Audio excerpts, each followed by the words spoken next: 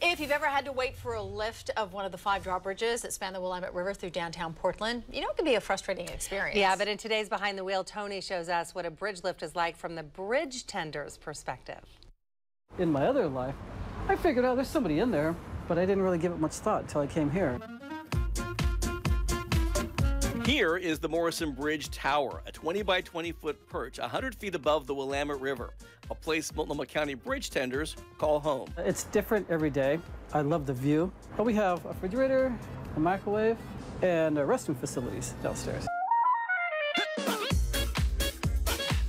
Tenders are trained to lift any of downtown Portland's 5 drawbridges. Each one has a story and a personality all its own. The Burnside Bridge would be kind of old and cranky. The Broadway Bridge would be loud and efficient. But with 50,000 customers a day, the busiest bridge is the Morrison. This bridge would be fast and furious.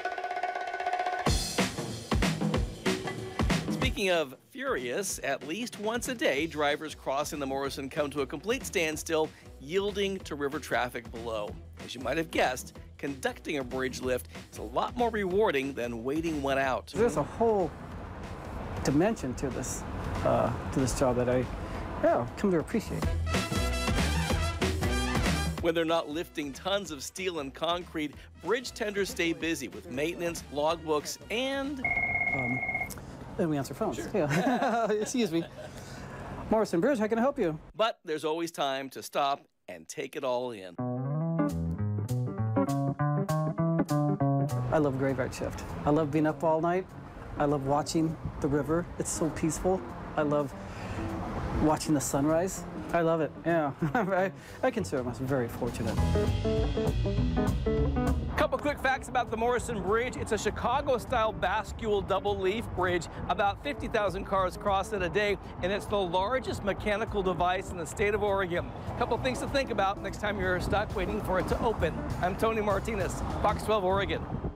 Such a great little education. I love that he loves his job, too. Yeah. Well, and there's a ton of history there, too. That Morrison Bridge opened in around 1958, but the first one was in 1887, and it actually turned in the middle. It was a wooden bridge, and it was like 20 cents for a team of horses. Look at it. That's what it looked like. So, yeah, they've come a long way. But it really gives you a different perspective, though. I truly believe the next time you sit in traffic, you go, wow, there's a guy who's going to look at it differently. Well, it's nice that someone is enjoying the lift. Yes, right? At least one person's going, this is so much fun. And a reminder to just enjoy the views from our bridges because they're gorgeous. Thanks, Tony.